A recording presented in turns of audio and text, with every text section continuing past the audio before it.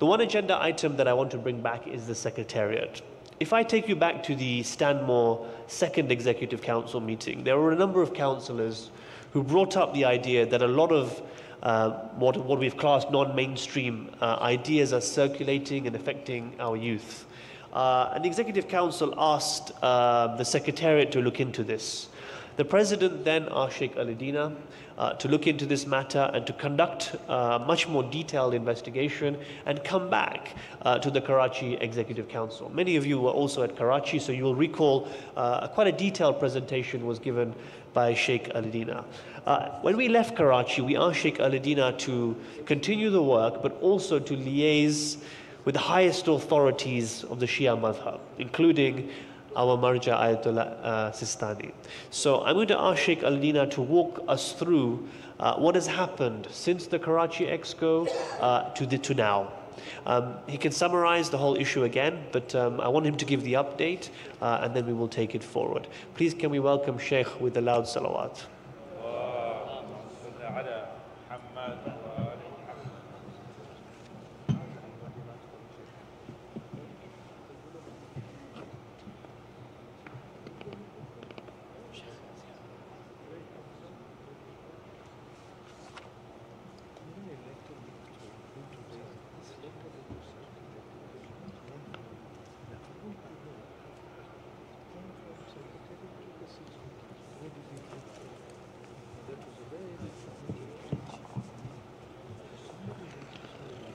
أعوذ بالله من الشيطان الرجيم بسم الله الرحمن الرحيم الحمد لله والصلاة والسلام على سيدنا ونبينا محمد وآله الطاهرين صلى وبارك على محمد وآل محمد. The Honorable President of the Federation and the office bearers, the respected councillors and guests, the honorable ulama who are in attendance, Assalamu alaikum wa rahmatullah. I would like to take this opportunity before I give an update of the investigation and the report as an important reminder that as a community, we have a duty which Allah has guided us in the Quran. In Surah Ali Imran, Allah reminds us, Ya ayyuhalladhina amanu, ittaqullah haqqa tuqatih. O believers, if you want salvation, then you should be God mindful, God conscious, understand your duties, and try to implement them in the best manner possible. Be it avoiding the haram, be it performing the wajib. Beyond that, be it avoiding the makruh and doing the mustahab. Beyond that, be it avoiding even the mubah for the sake of getting closer to God. Be it reaching a stage where your whole life now, your thoughts, your feelings, your likes, your dislikes, they're totally dedicated to God and God alone. That's the ultimate and the highest goal. And you must persevere and continue to do so if you want salvation, because it is only godliness, not attachment to anything other than God. Only godliness that will bring about salvation. But you will face challenges that will prevent you to become godly and to remain godly. وَلَا تَمُوتُنَّ إِلَّا وَأَنْتُمْ مُسْلِمُونَ.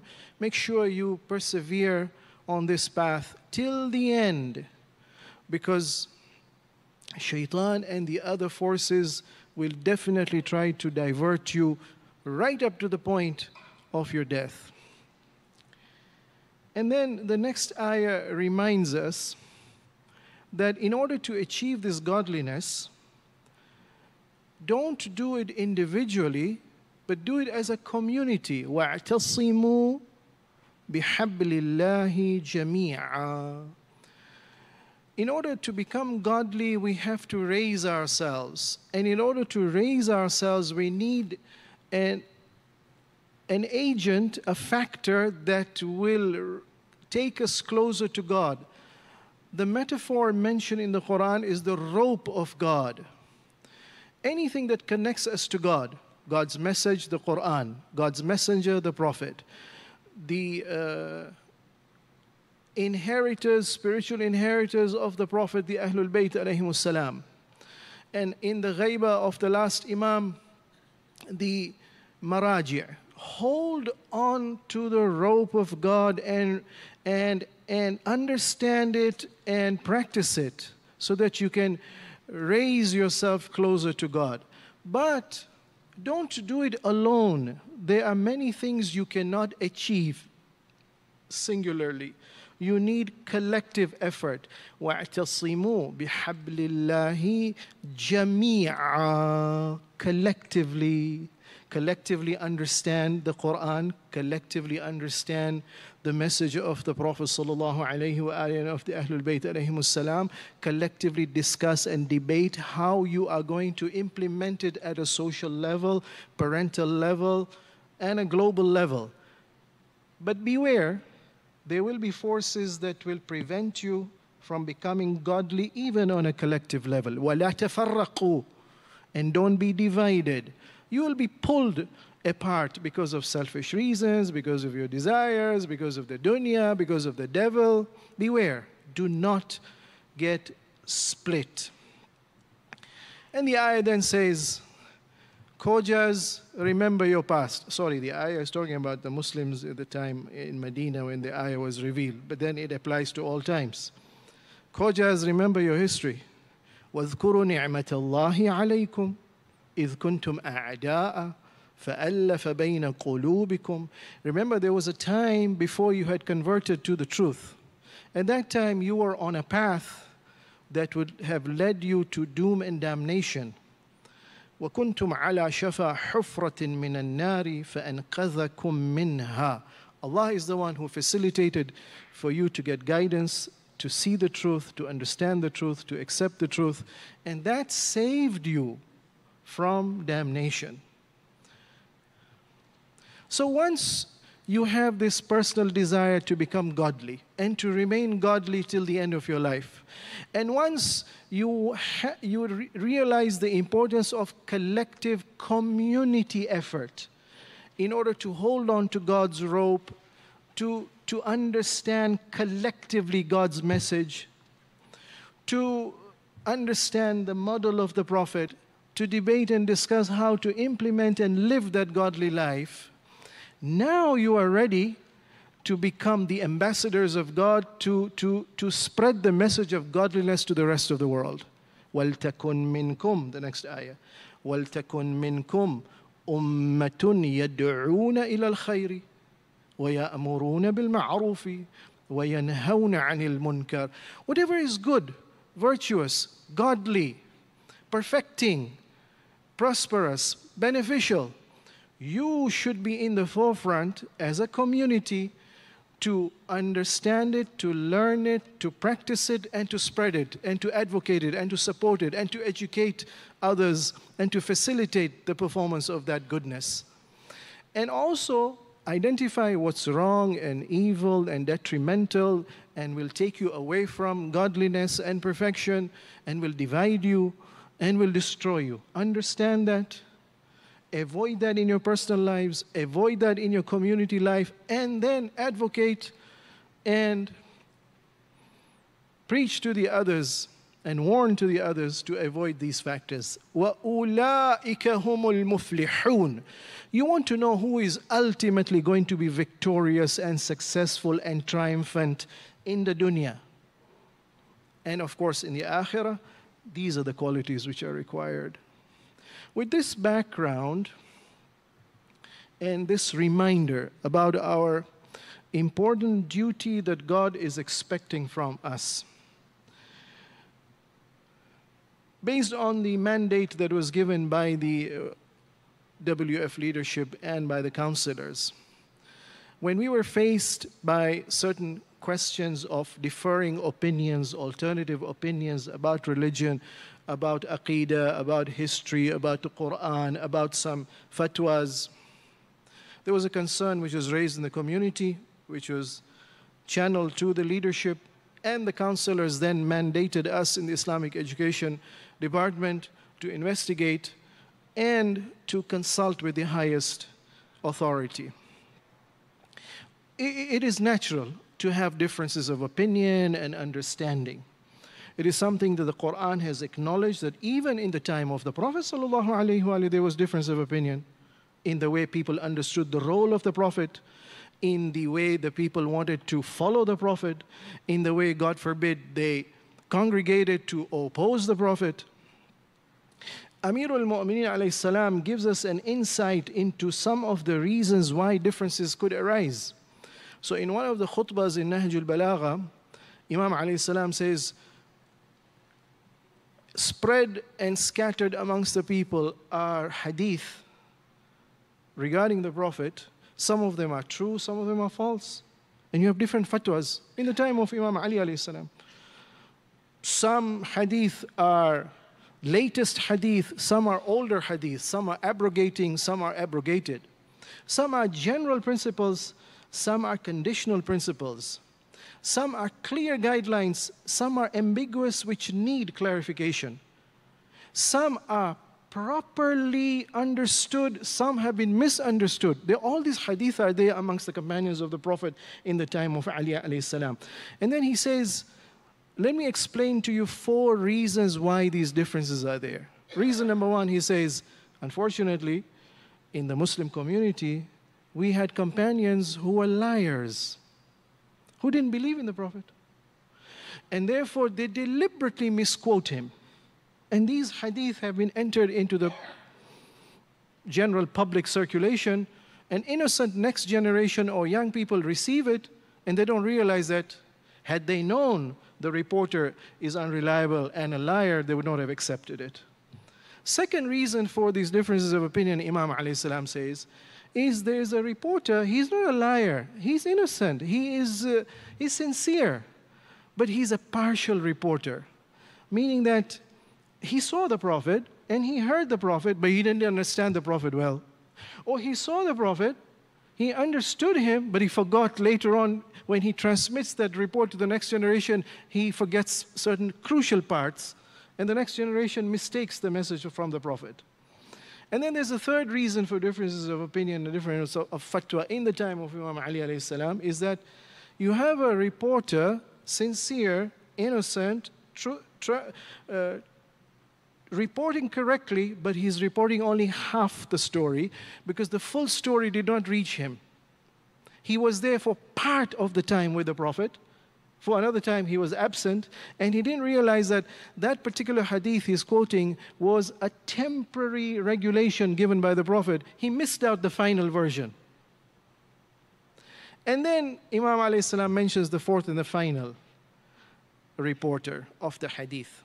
And he is the one who is true and sincere and faithful and fearful of God and cognizant of his duty and responsibility, that he has to be able to listen to the Prophet attentively, understand him correctly. If there's any ambiguity, ask for clarification, retain it, record it, transmit it without any addition or subtraction or interpolation or adulteration.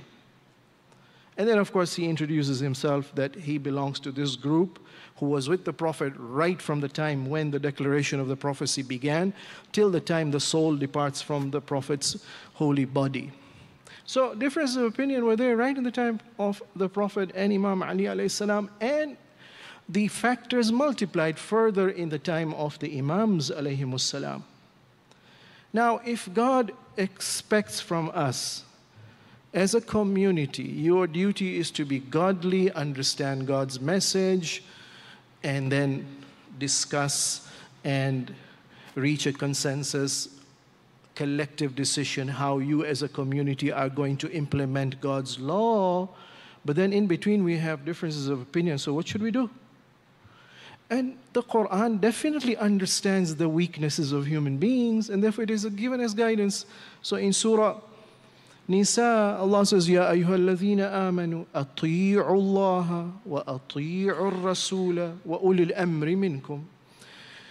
In order to achieve salvation, follow the command of God, who is the source of all wisdom and goodness and perfection, and follow his representative on the earth, the last messenger. And after the last messenger, follow and obey the commands and the guidance of those vested with authority to guide you, which is the Imams of the Ahlul Bayt alayhimus salam. But then in the time of the Imams, we had problems whereby different companions reported from the Imams different hadith, differing hadith, contradictory hadith. So what do we do? Whose fatwa should we follow amongst the companions? Again, the guidance in the Quran and the Ahlul Bayt is فَإِن تَنَازَعْتُمْ فِي شَيْءٍ. When there's a difference of opinion, and that difference leads to disagreement, and that disagreement leads to a conflict. Well, there's a dispute. You've got a dispute in family matters, in financial matters, in religious matters. فَإِن تَنَازَعْتُمْ فِي شَيْءٍ. Then the solution is فَرُدُّوهُ إِلَى اللَّهِ وَالرَّسُولِ.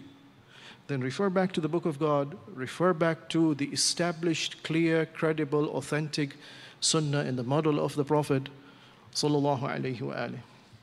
So our duty, therefore, إن كنتم تؤمنون بالله واليوم الآخر. What is your intent and motive? Do you really believe in God? You see all these differences of opinions and disputes. Do you believe in God? Do you think God wants to misguide you and confuse you? Or no, He is wise, He is all-loving, He is all-merciful, He is all-knowing, He understands your problems, and therefore He is going to show you a method of solving your problems, of disputes and differences. وَالْيَوْمِ الْآخِرِ. Do you believe that there is a day of accounting? You will be asked on that day. The Quran reminds us and warns us that when you were faced with confusion and ambiguity and multiplicity and plurality of opinions, did you carry out your duty towards God diligently? And did you investigate and find out the right guidance? So then, Allah then concludes this ayah by saying, ذَلِكَ خَيْرٌ. This method of resolution of differences of opinion is the best way forward. No, sorry. I'm not translating accurately. ذَلِكَ خَيْرٌ. No, it is the only way forward. It's not the better and the best. We have a choice. We may use this method or some other method. خَيْر. It is the only method. And incidentally, وَأَحْسَنُ تَأْوِيلًا. You want to ensure collectively as a community, as a nation, as a globe, you will not end up in divisiveness, in damnation, in failure. This is the method to follow. And therefore, acting on this guidance, we collected the report about different opinions, different fatwas, different views about aqaid, about history, about the Quran. And after the Karachi ExCo, we sent the document to the office of the Marja in Najaf. We had it translated into Farsi.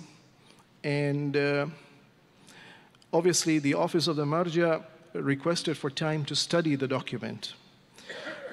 Incidentally, may I remind you, it was not only the initiative of the World Federation leadership or the councillors' mandate. We discovered that Agha's office was also being contacted by different other people, and therefore, at one stage, even Agha's office requested us to investigate and to collect the views and to report back to them. So we sent the report, and after a period of time, several weeks, an appointment was granted to us to go and visit Agha. Initially, I thought I'll be going alone, but alhamdulillah, I discovered on the day of arrival there that Pramukh Sahib Al-Hajj Anwar Bhai Dharamsi also deemed this to be such an important visit that he also made the effort to attend. And plus, we requested Al-Hajj Shaykh Safdar Bhai Jafar because of his past relationship and involvement in these issues. So the three of us, we visited Agha. The amazing thing was that his comment on the report was that these are not something new. These thoughts, these alternative opinions, be it in aqaid, be it in fiqh, be it in history, be it in Quran, these are already in circulation from other sources also. The Farsi Shia-speaking world has alternative thinkers. The Arabic-speaking Shia world has alternative thinkers. So he's well informed. It wasn't something new. In fact, we discovered that Agha has a whole hierarchical system of monitoring, of collecting, and of understanding what are the different issues and questions out there. So would you believe that there are almost 20 or more research centers operating under his office? About 20 or so in Qom, a research center in Aqaid, research center in history, research center in hadith, research center in philosophy and other fields. Medicine also, astronomy. One of the only offices perhaps that has a telescope in Qom is Agha's office. And Najaf also, I later on discovered that there were a few research centers with scholars engaging in responding to some of the issues of the day. And so we met one of the heads of these institutes, research institutes, and he told us, for example, we monitor the questions against the Shia mazhab, for example, from the Wahhabis or from other sources. So he says, for example, we've managed to collect over time almost 6,000 questions. Many of them are repetitive, so then we narrow it down to those which are non-repetitive, almost about 400 questions. Of these 400, then we prioritize, almost about 200 or so. These 200 we send to the marja. Oh, the marja is updated. So the few 10, 20, 30 questions we sent to him, his awareness is much beyond that. And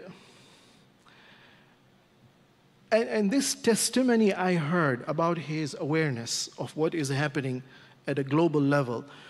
We have scholars, for example, an expert in theology is in Qom.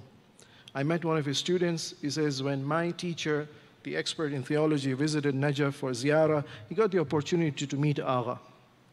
Remember, Agha's specialty is in fiqh and usul. This scholar is an expert in theology. When he went to meet Agha tells him, I've read your books. And may I advise you? And then he gives him some advice. This expert, when he comes back, he tells his student, I'm amazed. This man is well informed. Politically, you must have read in the news when the occupation of Iraq took place temporarily for the couple of years after the invasion and the fall of Saddam. The issue of political involvement and democracy and one man, one vote came up, but the occupiers had a different plan. The UN representative Lakhdar Ibrahimi was sent to meet Agha. So Agha tells him, but Lakhdar, in your so-and-so book on this page, haven't you said that democracy means one man, one vote? And the man was taken aback that this old man sitting here is aware.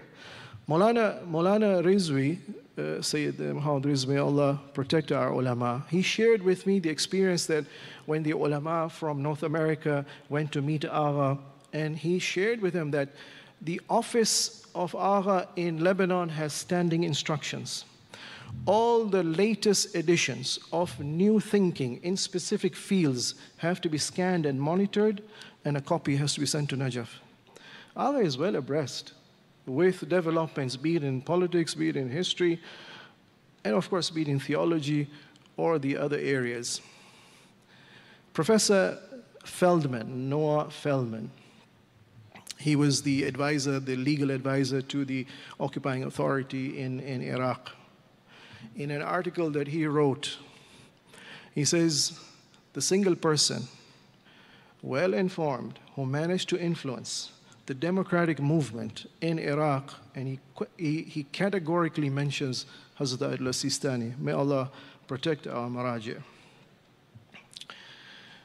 So of the multiple questions that we sent, it seemed that they picked up a few questions, and they said, these are the questions that are plaguing your community, and our response to that is that these are not new issues. We already know about them. Maybe you as a Khoja community are experiencing it for the first time.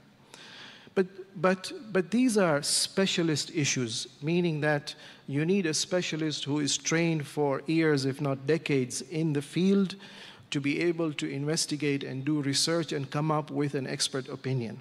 It is not something that has to be shared in the general public platform, which is attended by the laity and the ordinary masses who are not trained and educated in religious matters. So yes, we may have in the audience people who are educated in other fields. They're experts, they're trained, but they're not trained with the critical tools of evaluation and assessment and judgment and opinion formation in this particular field of fiqh or usul or aqaid or Quran. And therefore these issues should be discussed in an academic institution, not from the mimbar for the general public.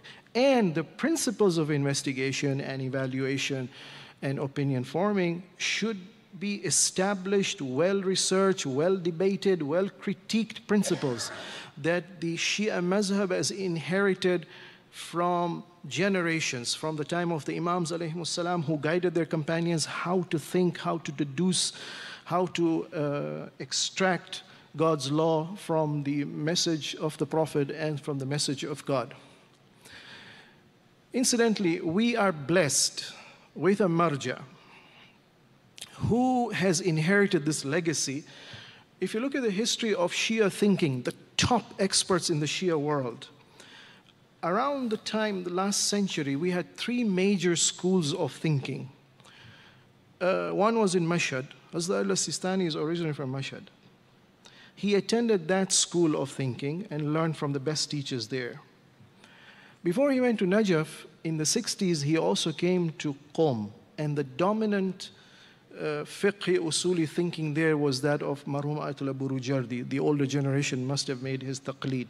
Hazrat al-Sistani was a top student under Agha Burujardi. His methodology was adopted by Agha. And finally, he came to Najaf, where under Hazrat al-Khuy, rahmatullah alayh, he was trained in the dominant Najafi thinking. But, interesting, Agha Sistani did not only learn from al-Khuy, he also learned from other teachers who were also trained by that previous generation of teachers who trained Khuy. But Marhum Ayatollah Khuy, for example, was impressed more by one teacher. Ayatollah Sistani went for variety, for differences, and he understood the variety of approaches in the methodology and the depth of extraction. Currently, amongst the oldest generation of Maraji, he's unique in that he represents the top thinking across the board.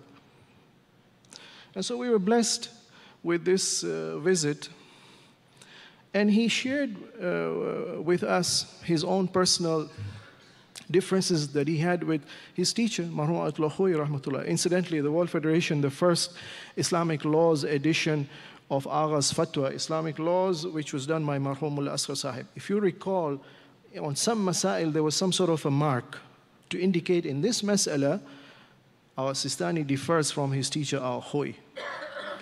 But, to the credit of our Sistani, when al-Khuy was alive, he did not publish his book of laws. When al-Khuy was alive, he definitely had those differences of opinion with his teacher.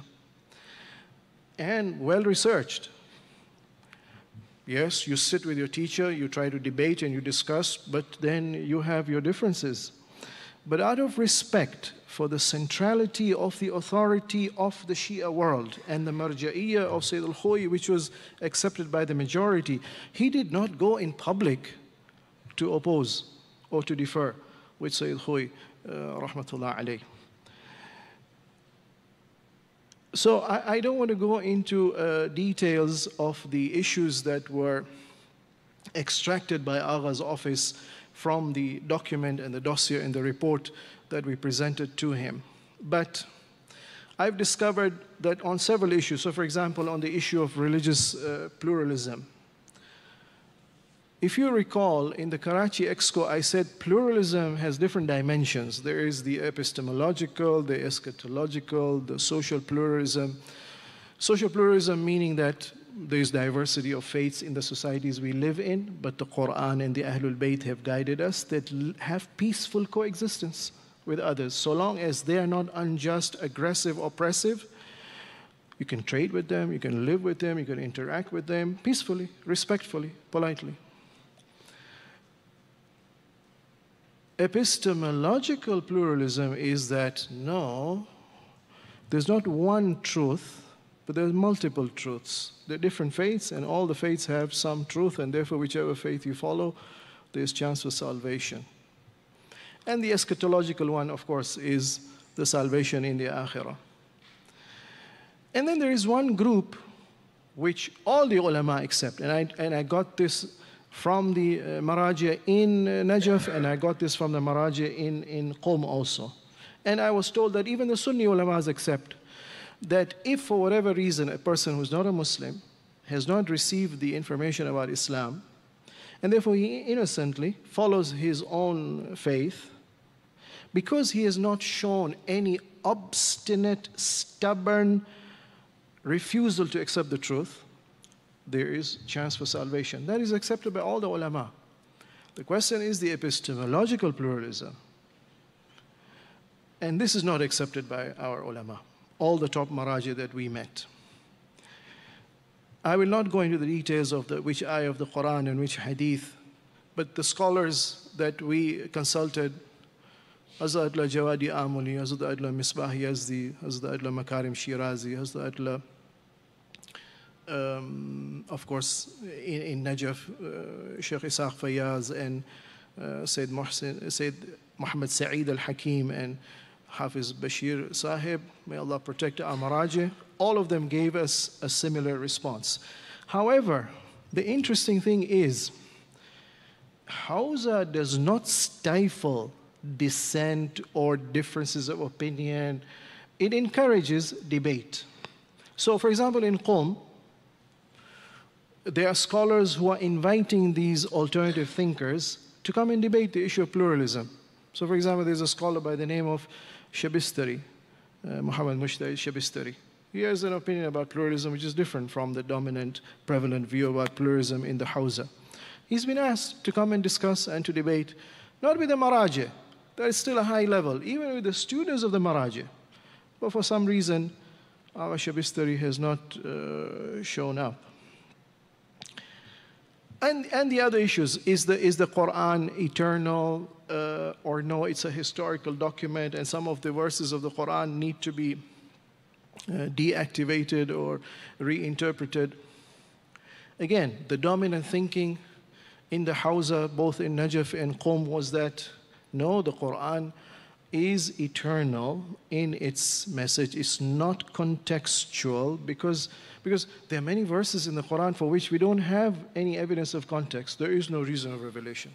There are many verses, there are many events that have happened that don't have an ayah in the Quran.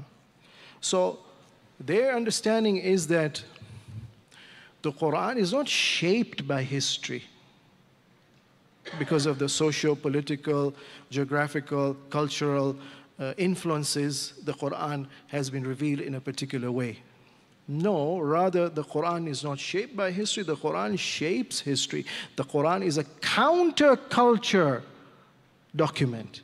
It criticizes the culture that was prevalent there. There are certain practices which are not acceptable and therefore speaks up and stands up against it and tells the Prophet, you will face opposition, but this is how you should oppose it.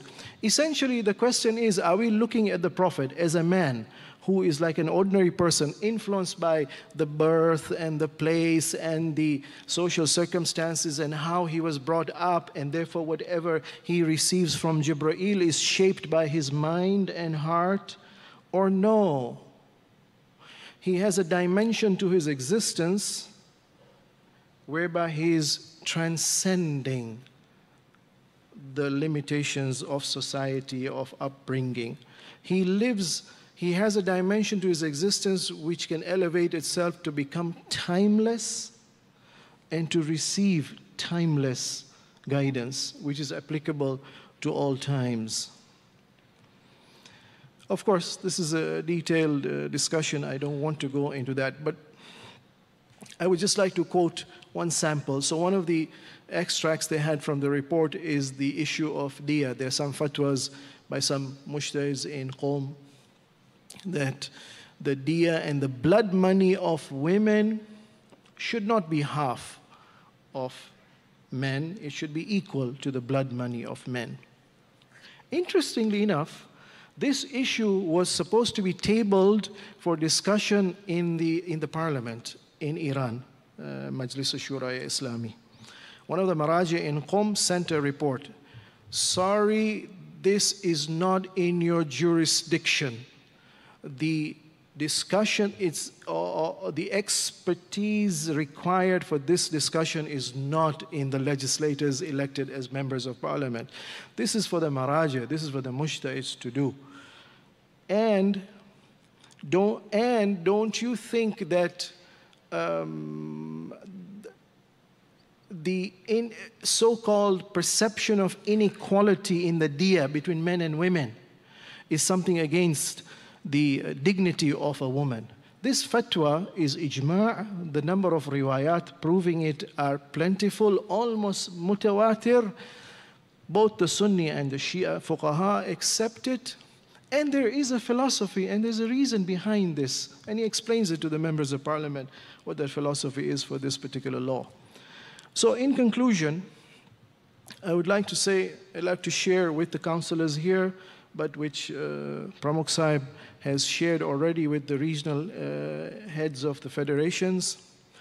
Agha's advice was that differences of opinion by alternative thinkers have to be examined in a specialist circle, institution, hawza, by competent, well-qualified, well-certified mujtahids. It is not for the general audience of people who are not trained to be able to critically evaluate these issues. The mimbar, he advises us, and which Pramukh Sahib has informed the heads of the regional federations, the mimbar should not be a place for your personal ijtihad. You have the right to your own ijtihad, but the mimbar should not be the place for it. The place for it is the academic institutions and the hawza. The muballigh, whom the leaders of the community are advised to invite, Agha said. The muballigh's duty is to strengthen the faith of the believers, to bring taqwa in them, to make them more virtuous, to develop good akhlaq, to remove the vices from their life, to enhance their spirituality based on the clear verses of the Quran and the Hadith and the teachings of the Ahlul Bayt alayhimus salam. And therefore he warned and he reminded us that the duty of the World Federation leaders and the community leaders and the parents and the believers in general, their duty is to make sure such issues by alternative thinkers are not allowed in the public area. But in the academic institutions, there is no problem. So the duty is invite the mainstream muballighs who can educate the community in this area. My conclusion: differences of opinion are natural, they're expected. The place for debating that is not the public area by ordinary people. It is in the academic institutions. And they are open. We were told by teachers in Najaf, we were told by teachers in Qom, we are ready. We're ready to discuss. Bring your thinkers, bring your scholars, and let's listen to them. I liked the approach of one of the mujtahids. He says, I've been in this field for 50 years. I've done a lot of research, and I feel the majority of my opinions are defensible. However, I'm not claiming I'm 100% true. I could have some opinions which could be argued against. I'm ready to listen. This is a man who is in 60s or 70s, 50 years he's in research. He says, I am open and available. Bring your scholar who has differences of opinion. Let's listen to him. Let us have a debate, but in an academic environment. Conclusion. As a community, we have a great duty to perform. As I mentioned in my opening, Allah is inviting us to godliness, not singularly, but collectively. Collectively, we need to understand the Quran and the message. Yes, we need to debate and discuss if there's a difference of opinion, but in its proper forum in the academic institutions. Let's have unity as a united collective body holding on to the Book of God as interpreted by the top experts in the field. Together, we can then change ourselves, change our families, change our community, become better people, and then the message is we spread this to the rest of the world, inshallah. Wassalamu alaikum wa rahmatullah.